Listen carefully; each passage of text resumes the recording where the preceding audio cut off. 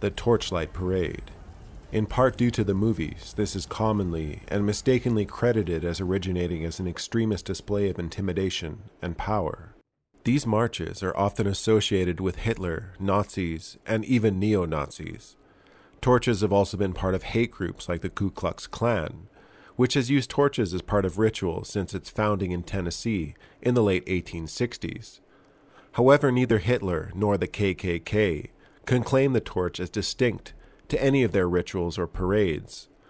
In America in the 1860s, a group of young men known as the Wide Awakes performed lantern marches. They were a group associated with pro-democratic and union ideology.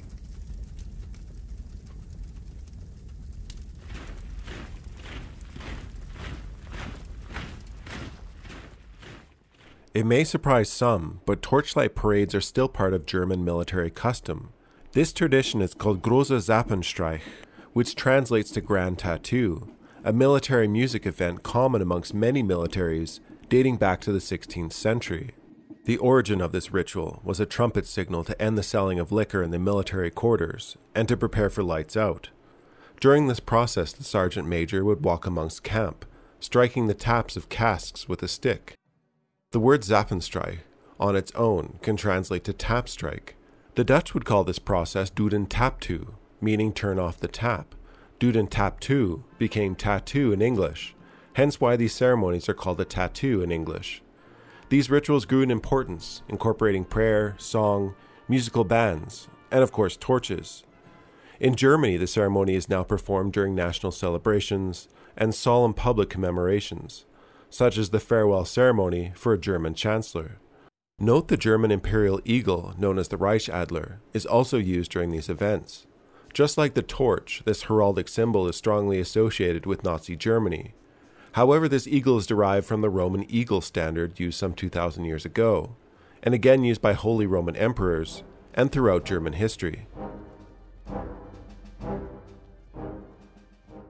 The Nazis frequently drew on historic symbols to aggrandize their ideology. The swastika, for example, was chosen in part due to its ancient and historic associations, particularly with the Iranian Aryans, who settled in northern India almost 4,000 years ago.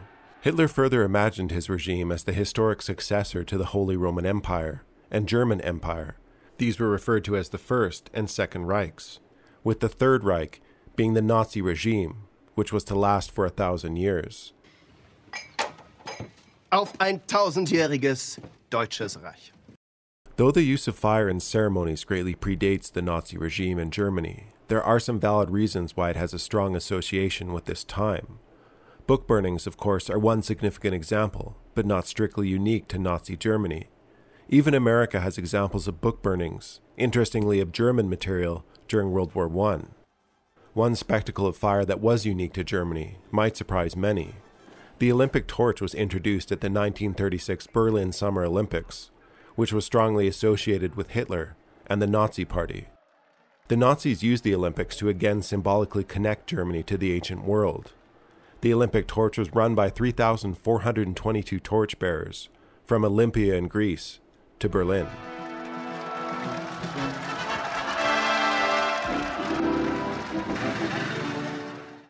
Hitler and the Nazis knew the power of symbolism and how it played to mob mentality.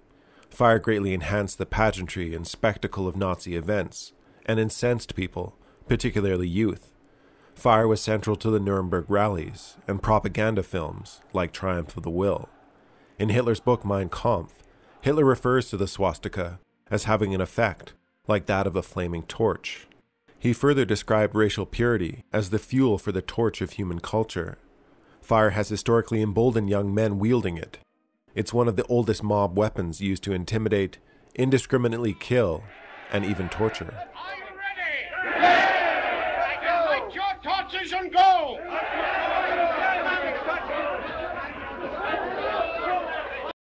Today, of course, hate groups still use torches to intimidate. However, the German armed forces have reclaimed their tradition from those who've tried to taint it.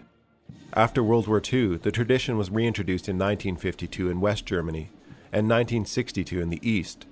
The tradition today hasn't changed much since 1838, when the Prussian Guard Corps arranged a great outdoor concert for King Frederick Wilhelm III of Prussia and guest, Tsar Nicholas I of Russia, in Potsdam. A few modern changes include allowing an honored individual to choose 3 songs to be played by the band.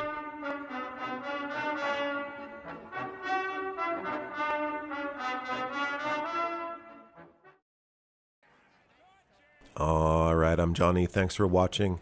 If anyone ever offers you a torch or invite to any hate groups, consider taking the cotton candy instead. Have a nice rest of your day.